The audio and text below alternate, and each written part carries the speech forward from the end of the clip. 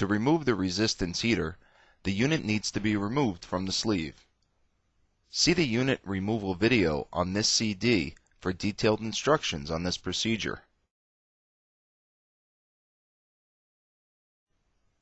Now remove the electronics cover. Locate and remove the heater harness connector shown here.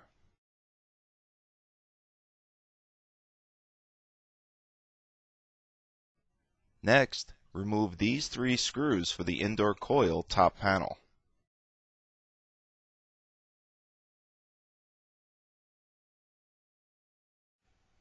Disconnect the indoor thermistor from the driver board.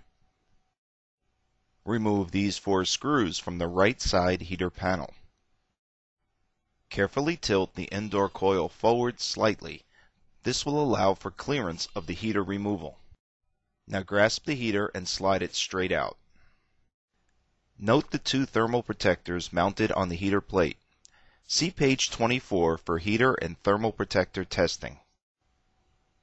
This concludes this training video.